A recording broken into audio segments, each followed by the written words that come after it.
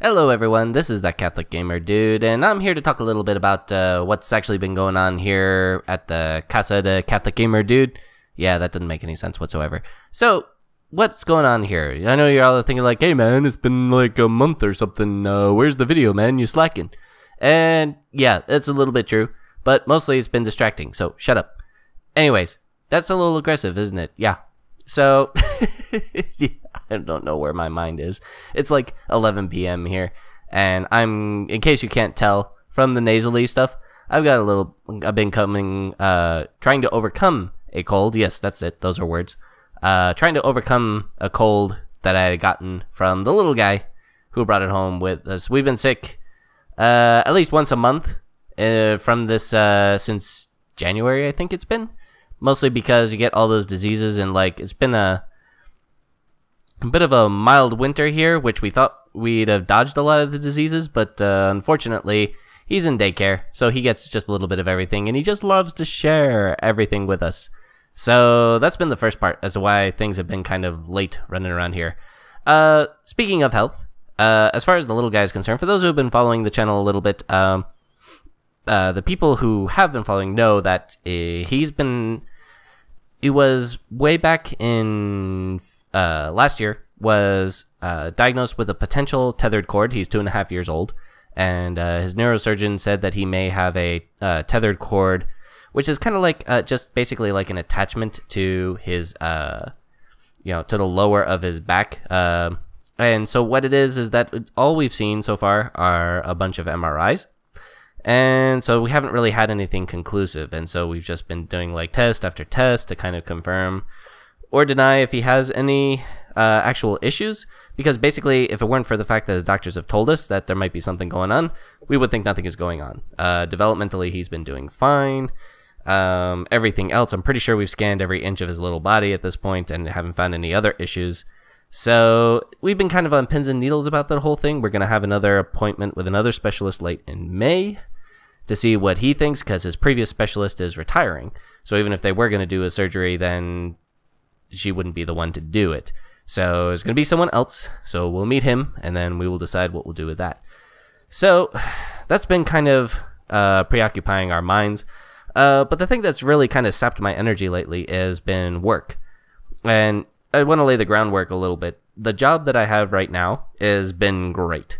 I really like doing it. For those who follow some of my other LPs, I'm a software developer, and this job has been relatively stress-free, and I've been with this place for about 4.5 years.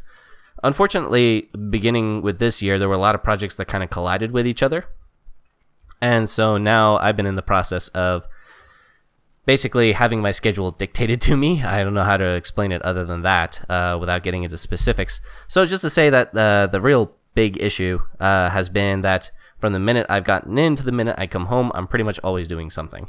And that's a pretty big departure from what this job had been up until this point, where there was a lot more balance to the day and some time to actually breathe. So, and during that time to actually breathe was when I would work on some of the preliminary stuff for a lot of the discussion videos and other things like that. So I know this is turning into a laundry list of reasons why I haven't put together videos, but for those who have been the longtime fans, they know that channel has always been a passion project and not a thing that it's one of the first things to go when life gets in the way, unfortunately, and that's just where life is at the moment. So that's that. It's been kind of rough going since the beginning of this year. I've been a bit disappointed. The good news is that the channel still seems to go strong whenever I release a discussion video, and I feel like that the new every other week release schedule has been helping out a lot. And I've also decided to push the discussion videos to the following Monday, so that way I can actually have the weekend to work on them. And that seems to help out a lot in terms of the quality and just my stress level, trying to get them out and get some decent quality on the videos. Because like I said, if it gets to be a rush job, then I feel bad when a clear editing mistake gets put into the video.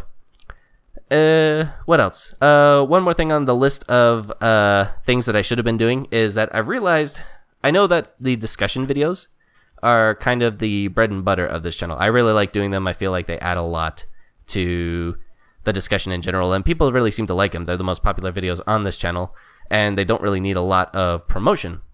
So I've been trying to focus on that, and if, you know, my schedule gets a little tight, which it has been these past few months, I predominantly try to focus on those. The downside to this is that obviously the LPs disappear, and I actually found this has a detrimental effect on my ability to produce the discussion videos. So let me explain just a little bit. I finally realized why YouTubers actually do multiple projects rather than just stick to 1 or 2 shows. Not just because they have to churn out a bunch more videos, especially because they do it for a living, but because it helps them to kind of focus. And bouncing from project to project allows them to kind of stay fresh and to work on something else when they get tired of one thing. And that's kind of what I've been finding with the discussion videos, is that it's really hard to maintain focus when you're only producing a video once every 2 weeks. So what I've been thinking of doing is that I'm going to reinstate the Let's Plays and treat them as kind of a first-class citizen. And basically what I mean by that is that I am going to try and devote more time to them and try to spread things out a little bit more, because I found that if I'm producing a video every day or every other day, then that increases the likelihood that a discussion video is going to come out on time, because it gets me into a rhythm of actually working on the channel every night when I can do it, as opposed to, it's a whole lot easier to say, you know, after you release a discussion video, you're like, I got 2 weeks, I can goof off, and then, oh, I'm late. You know, it's like college all over again. You just put it off until the last minute, and then all of a sudden you have no time and you miss your deadline. So that's the long and the short of it. So bottom line is I'm going to start doing the LPs a little bit more, and then hopefully that will kind of flow into more discussion video stuff, and as soon as I can get my health back, things should proceed a little more smoothly. And that's my long and rambling vlog video. I hope you enjoyed that and the Enter the Gungeon footage in the background. Anything else? According to my little scripty thing here, that's it. So again, thank you guys very much for your patience, for your support. Other than the setbacks, even though I haven't had a video in the past month, the last few discussion videos have been really good. I have had to do like almost no promotion of them, and you guys have loved it. It's gotten some of the highest views short of the videos that whenever I post them to New Advent. So it's been really good, and I really appreciate the feedback, both positive and I've seen very few criticisms, but even with the critique, they've been very helpful. So I very much appreciate anyone who's dropped a comment, and, you know, keep it up. And tell your friends, share, like, subscribe, all that good stuff. It really does help out a lot. It seems like it doesn't matter, but it really does. And it shows up in the analytics, and I really do appreciate all your support. Thank you very much, and I'll see you next time.